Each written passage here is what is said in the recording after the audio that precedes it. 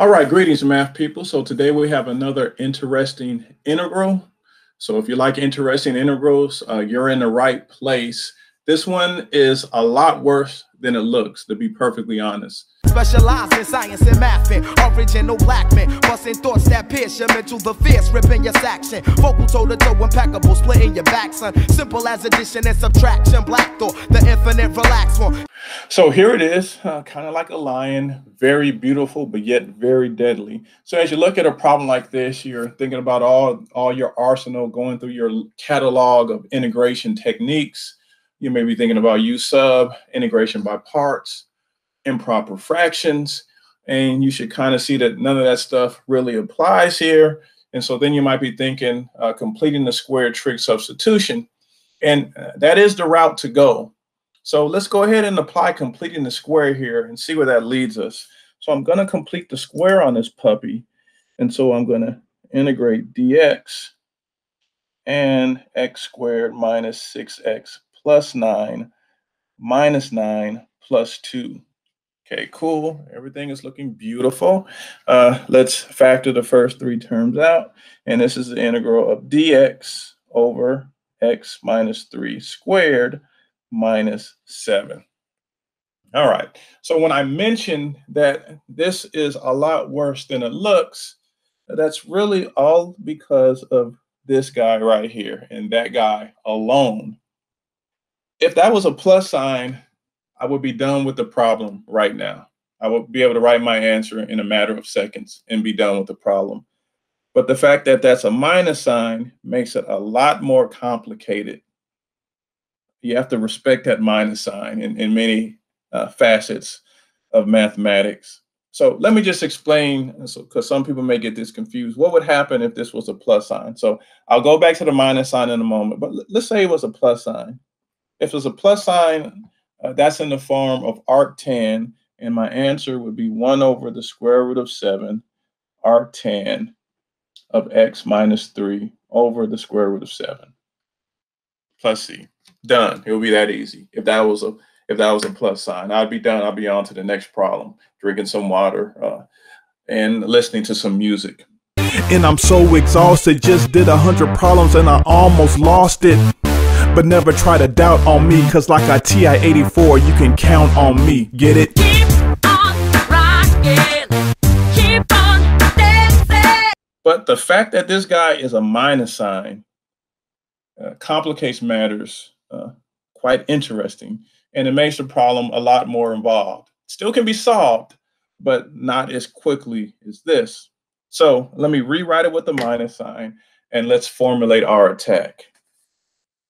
So then the problem is, so we're integrating dx over x minus 3 squared minus 7.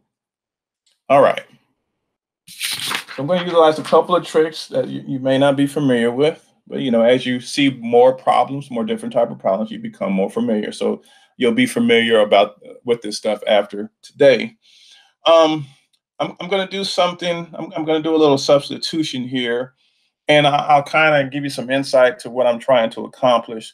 So I'm going to write a Pythagorean identity, a Pythagorean trigonometric identity here, which is 1 plus tan squared theta is secant squared theta. And I want to solve this for tan squared theta. So tan squared theta would be secant squared theta minus 1. All right, so why did I invoke that guy? Secant squared theta is some function minus 1. So I got something being squared minus something else. Not really 1, but I can find a way to make that a 1. So let's say we make x minus 3 the square root of 7 tan theta. Excuse me. Square root of 7 secant theta.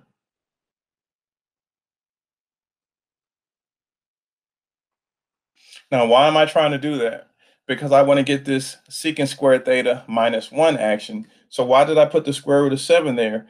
Because this x minus 3 is being squared. And so when I square this, I'm going to get 7 secant squared.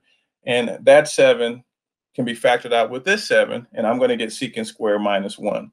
So this actually is a substitution I'm doing. So this is a substitution, kind of like U sub, but it's a theta sub, if you will. So I need to go through the normal process of doing substitution. I need to figure out what dx is in terms of theta and all that. So let me go ahead and do that as well. My dx is going to be pretty funky, but it's all going to work out quite nicely. So let me take the derivative of both sides, and I'll get dx equals the square root of 7 secant theta tan theta d theta. Okay, again, it's pretty funky, but it's still going to work out. All right, so let's do the substitution. Let's get a look at everything. So our dx is going to turn into square root of 7 secant theta tan theta d theta, no problem. And our denominator, our x minus 3 squared minus 7, is going to turn into the square root of 7 secant theta squared minus 7. So it's going to look something like this. All right, so again, my dx is this stuff. So square root of 7 secant theta tan theta d theta. And my denominator, x minus 3 squared, well, what's x minus 3? It's the square root of 7 secant theta. So the square root of 7 secant theta squared. And then, of course, minus 7. All right. So believe it or not, this is better than this.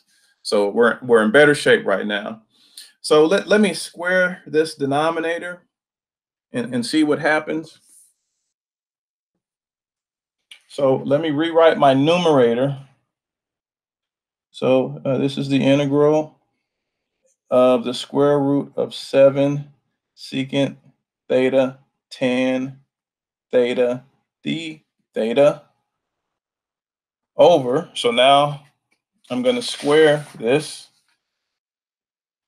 Sorry, let me put on camera. I'm going to square this. It's going to be 7 secant squared theta minus 7. So over 7 secant squared theta minus 7.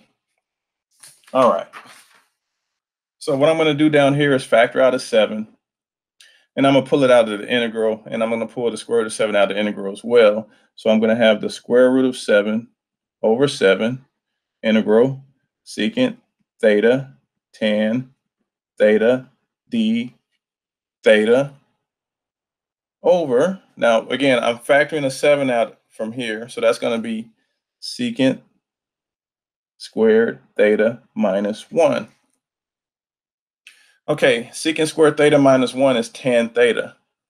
Square root of 7 over 7 integral secant theta tan theta d theta over tan squared theta. Things are looking better. So things are looking even better now. Now, what you notice is this tan theta will cancel out one of these tan thetas. So we have secant theta over tan theta. We'll simplify that. So let me just write how it simplifies, then I'll put inside the integral.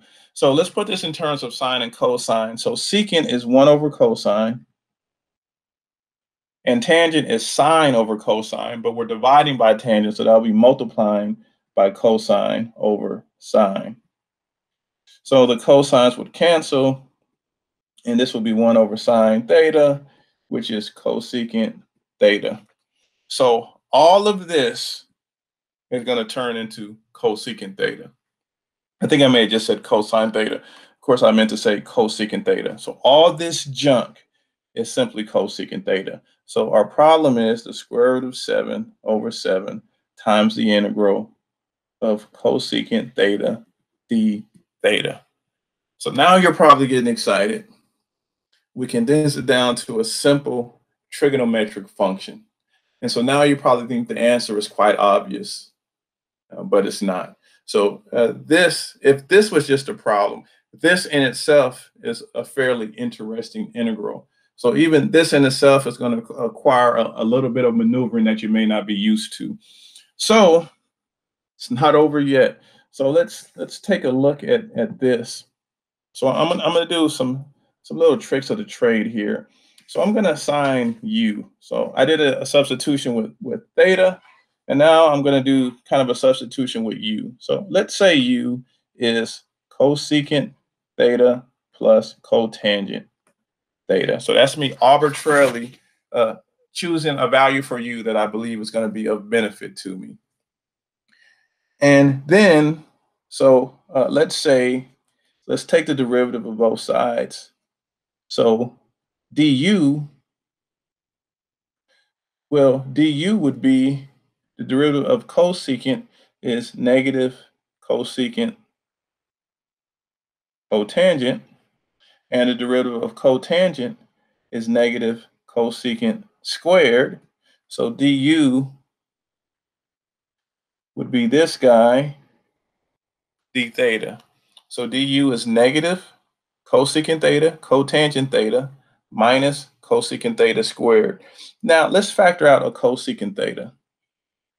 So du, we're going to take out a cosecant theta, negative cosecant theta times, so what's going to be left? You're going to have a cotangent theta left and a cosecant theta left, d theta.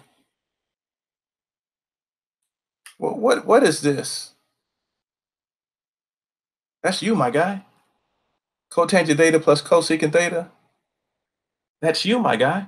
So du is negative u cosecant theta d theta.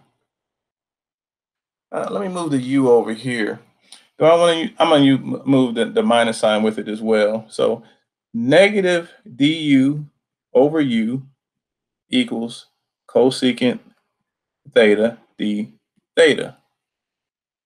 Okay, isn't this the integral I'm trying to find right here?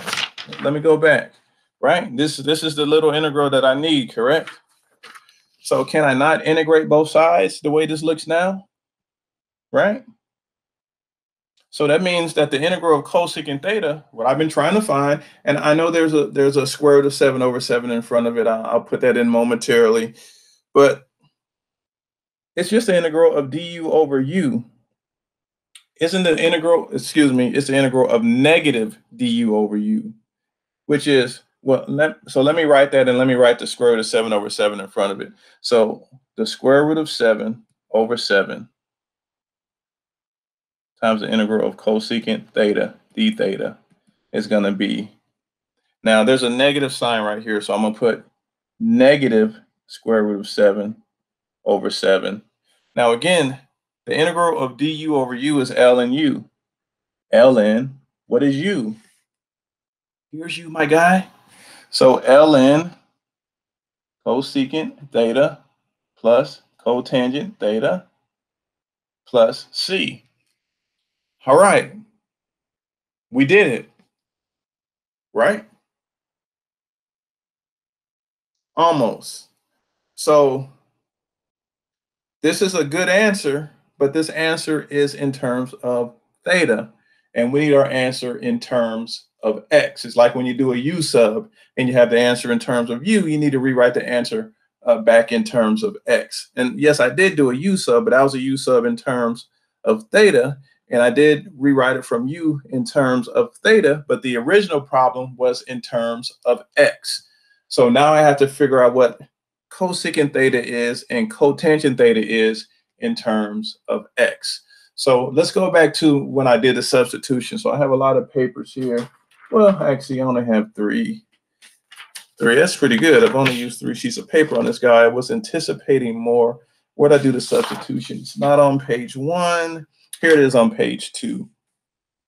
So remember, this is the substitution I did with x in terms of theta. So let me write this, that x minus 3 is the square root of 7 times secant theta. And then let's play with that a little bit. So the substitution we did was that x minus 3 is the square root of 7 times secant theta. Okay, cool, cool. So let's solve for secant theta, shall we? So secant theta is x minus 3 over the square root of 7, right? And secant is hypotenuse over adjacent. Let's draw a triangle. And why am I drawing a triangle? Because I need to figure out what cotangent theta and cosecant theta are in terms of x. So in terms of this problem, secant theta, again, secant is hypotenuse over adjacent. Secant theta is x minus 3 over the square root of 7. So the hypotenuse is x minus 3, adjacent is the square root of 7. Now, in order to find cosecant, which is hypotenuse over opposite, and cotangent, which is adjacent over opposite, I need to know opposite. So I'm going to have to do Pythagorean theorem to get this opposite side here. So it's going to be the square of my, it's going to be the square root of the square of my denominator minus, excuse me, not denominator. It's going to be the square root of the square of my hypotenuse minus the leg. So let's say this side is, say we call it h, for instance. So h is going to be the square root of the square of my hypotenuse, which is x squared minus 6x plus 9, minus the square of my leg, which would be 7. So h would be the square root of x squared minus 6x plus 2. That should look familiar to the original problem. But anyway, this is the opposite side. So now, ladies and gentlemen, drum roll please. We're now ready to write our final complete answer. So let me write what the original problem was. Is this it? This is the first page, right? So this was the original problem here. So I'm now ready to write my answer. So the integral of dx over x squared minus 6x plus 2 is,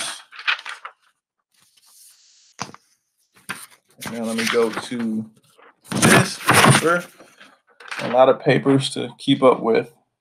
So is, and now I'm going to write the negative square root of 7 over 7,